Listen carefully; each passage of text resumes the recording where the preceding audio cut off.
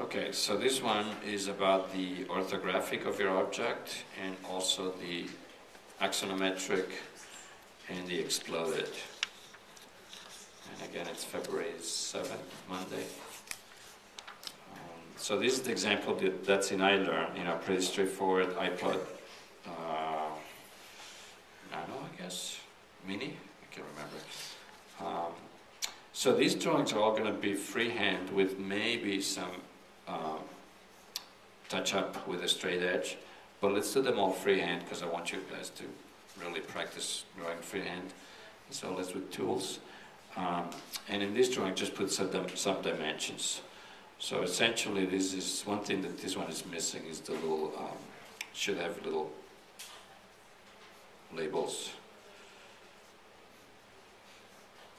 for the various parts, okay? Just once again, pay attention to alignment so that this is all aligned, and also pay attention to relationship between the views so that obviously this kind of works together, right? I mean, if you're, if this thing was here, that obviously wouldn't make much sense, right? Okay. So in terms of this object, yeah, let's talk about that. Just do anything. Your phone is fine. Your phone might be really complex, like really complicated. The iPhone, the old one is also complicated. The new one is less because it's kind of square and it has a straight side. The old one, the one I have, is a little bit complicated because the curve is very complex, right?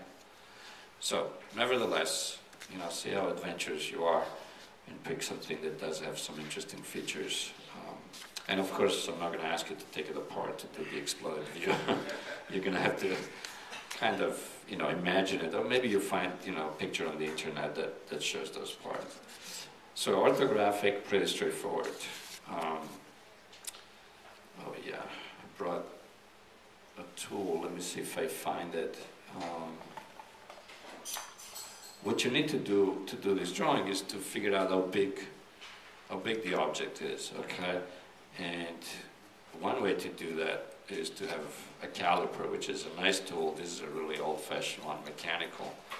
And I can measure, for example, what the diameter of this object is. And now, looks like, I think this is, I don't know what this is. I just picked this up, I can't remember. It's about 1/4 of an inch. These may be millimeters. Anyway, this is a tool that allows you to take very precise measurements. Otherwise, just take a ruler and measure. Okay. And once you have all your parts, you could do a quick sketch to show, how big this thing is, because you'll need it later when you do your orthographics as well.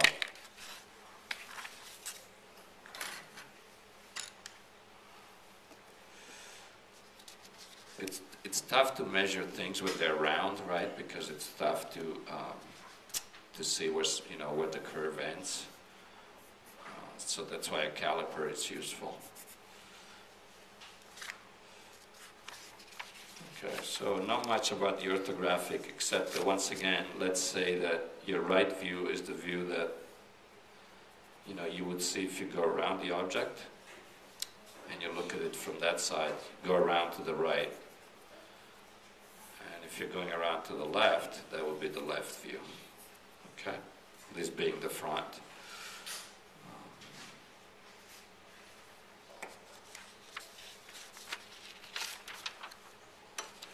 Okay, now on the axonometric, once again, we should stick to, well, actually, this could be a little more free. Let's just say that if you want, you can stick to isometric. Okay, so that's 30-30. In this one, this person did something a little bit different.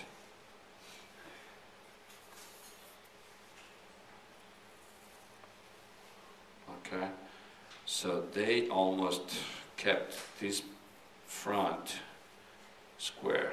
Like if this was a square, it would be like that, which wouldn't be so great. It's nice that it has a little bit more flattened view. Okay? So, but you notice though that it did keep his verticals vertical, which is nice. So in relationship to the drawing, okay, these are all vertical. And he drew the box, because it's a complicated shape, it drew it for a square. Okay, so that's a square, and this is all square. So that's something important. Now keep in mind that once you do something like this, which you did, you can also then turn it, or said another way. This is a slight different one. The angles here are more like probably 40 and 40. And so he drew it here, and then it turned it, right? So in the drawing it appears to float in the air, which is okay. That's kind of fun, actually. So to draw it that way, you probably can just, move the sheet around and, and then decide which angle you like. Okay. Just very quickly, by the way, some notes that are already in iLearn have like yellow stickies, these kind of things, so that if you look at it in iLearn, I wrote down a bunch of notes about these things in the file, but these don't print, I believe. So when you look at it, you have to open it up in Acrobat and not in Explore in the browser. Otherwise, this thing covers up the actual drawing. Okay, but look for those because it's very detailed. Essentially, if you have curves, think of them as they're likely to be like quarter circles of larger circles. Let's say this might be an iPhone, 4. Okay, so if you break it down in those components, it becomes easier to manage.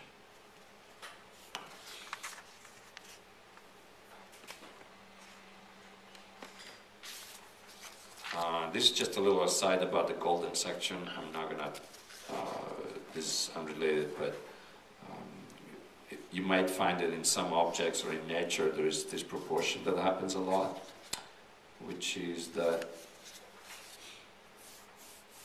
it's a relationship between the whole and the parts, where the bigger part is to the smaller part. Where the total is to the bigger part, as the bigger part is to the smaller part. Okay, and that proportion is about 0.618. So it's out of focus. Guys, you have to tell me if stuff is out of focus. Okay. Once again, which view is which?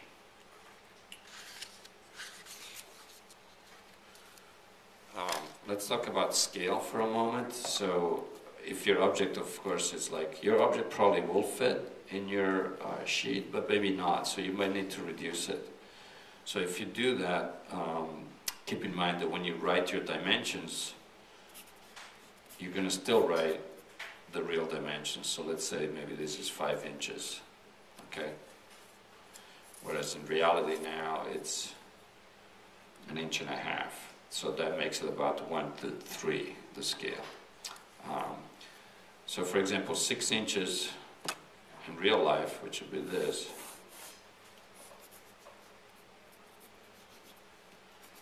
if I reduce it and I use 3/4 scale, which you could find on your scale or on the one that you can borrow here,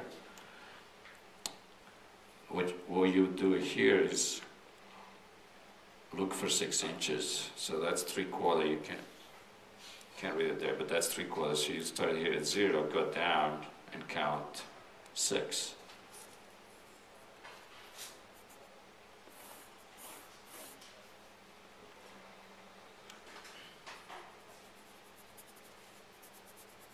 Okay, so that's still 6 inches, but at 3/4 scale.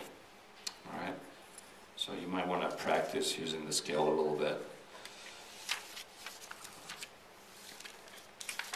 Okay, very quickly, there is another There's still the same old tutorial about ellipses in perspective, and I recommend you guys look at that.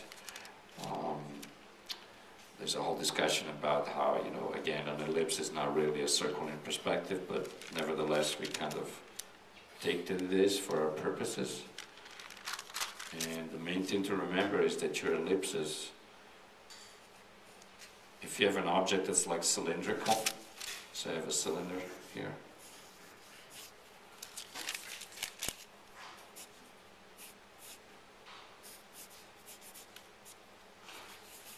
And I have my ellipse to represent that cylinder.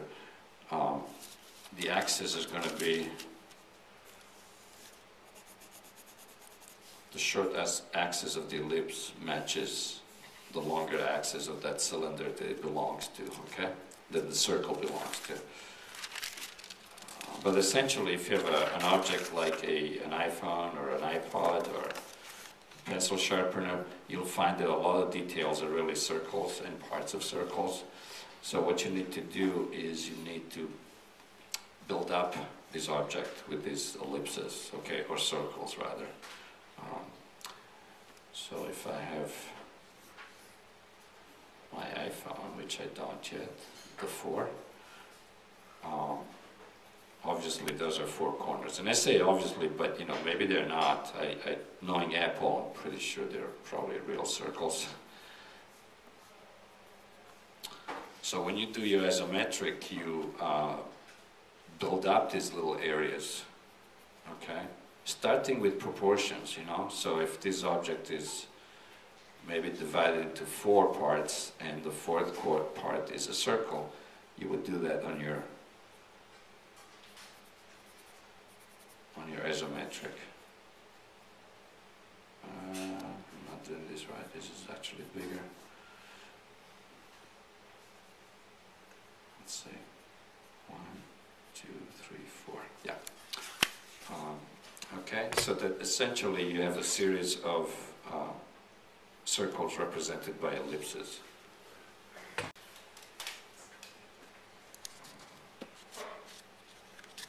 In this little detail here, which would be, say, my original iPod, I'm showing that the scroll wheel, which is a circle, belongs to this cylinder, okay? And so that cylinder, the big axis on that cylinder is going this way. It happens to match my verticals in my drawing. And so what I'm going to do is I'm going to draw my ellipse perfectly horizontal, if you will. That means that the opposite axis is going to be like this. So in a drawing like this, where these are my verticals, this ellipse cannot be like that, okay? Just cannot. And I was just saying here, all these are all wrong. And cannot be like that either. It has to be like this, okay, where this is horizontal. That's something that it kind of, I had a discussion with a friend of mine who used to work at a company, and I was saying, well, but it could be at an angle. No, it's always, in other words, a circle in perspective is always like this if it's parallel to your ground, okay? It's never at an angle like that. So you won the debate? No, I lost because I was kind of questioning, and it just said, no, this was 10, 15 years ago. It said, no, that's always the axis, otherwise it looks funny. If that plane that the circle belongs to is parallel to the ground, and you can kind of try it. I mean, you could just put, a circle on a table and kind of, lower it. If I put a disc here, let's say it's a plate, and I'm standing here, and then maybe I'm, going down. So no matter how I look, this view of this object is always going to be like this. It's never going to be like this relative to my eye cone, to my cone of vision. Did I see it? Yeah. So that's something to remember. Now things can get a little complicated if, for example, say you have a flip phone, and you have nice curves which are like this. Okay, so these are all nice and horizontal. Well, now all of a sudden you have this part that flips up like that. So now the question is, well, this is almost square, but the question then becomes, it's probably not like this here. It's probably, let's see, we'd have to really look at it, but it's going to change slightly because it's not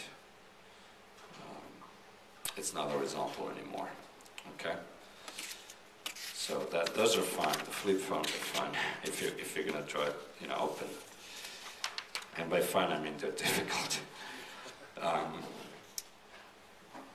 Okay, so this drawing just shows once more, if you do your phone like this, maybe like standing up, how would you build it? Again, the same iPhone example.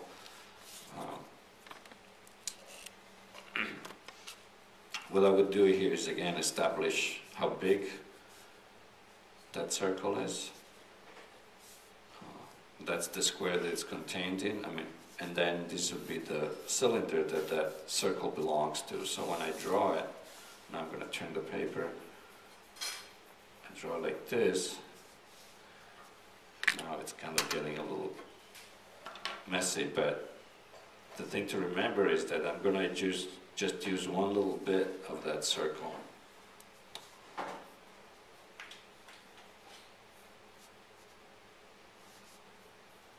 I'm going to use from there to there, like that. On the opposite side, it's going to be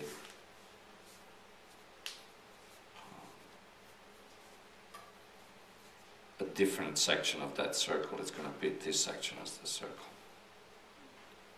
Okay, so I take that, then here, and then like that. Okay.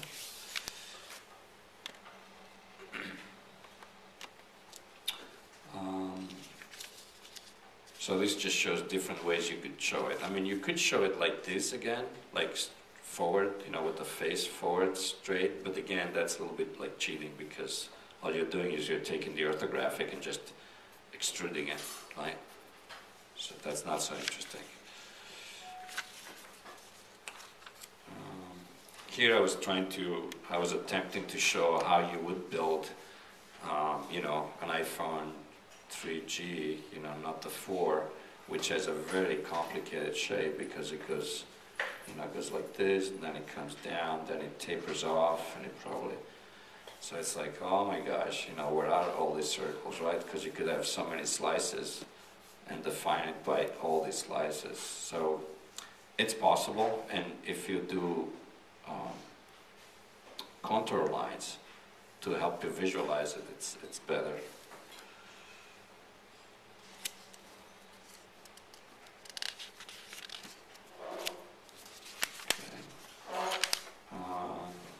So this is the example. Now this person had already done rapid viz. Okay, so this person already had a pretty good sense of like how to do, light lines, how to go over with darker lines, how to cross your lines, etc., etc. And in the end, actually, he didn't use straight lines, but you could still use straight lines on a drawing like this. If you want, you can use a different pencil than like black. So this person used the dark blue, which is really nice. So that way you might be a little more free. And I don't know if he actually drew the parts underneath and then and then erased them. It doesn't look like. I think he might have done this drawing on a different piece of paper and then on an overlay kept just what he needed. It's nice here, actually does it. It really shows the overlap, but it didn't do it so much here. So, okay. But you can see the all the ellipses are nice and straight. Okay. So this is now also next week. The important part is that, again, things match. Obviously, see how these parts fit one on top of the other nicely. For example, this part fits here. It's going to go right there. Okay, we're almost done. just some more ellipse practices, and again, this is isometric just because it's easier to draw this ellipse, which is nice, and you know the proportions of this ellipse are about 2:1.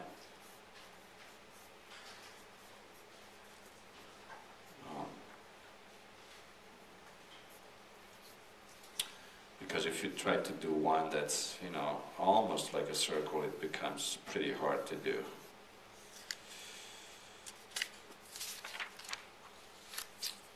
Okay, that's the last drawing, and it's just showing how the exploded could be built. If you want, you could use a triangle and a straight edge to figure out all these like different floors, you know, these different layers. So you almost make almost like a three-dimensional grid for yourself where you're going to put the parts. And that's it. Do you have any questions before I turn off the camera? No? Okay, good. So that's the end of that.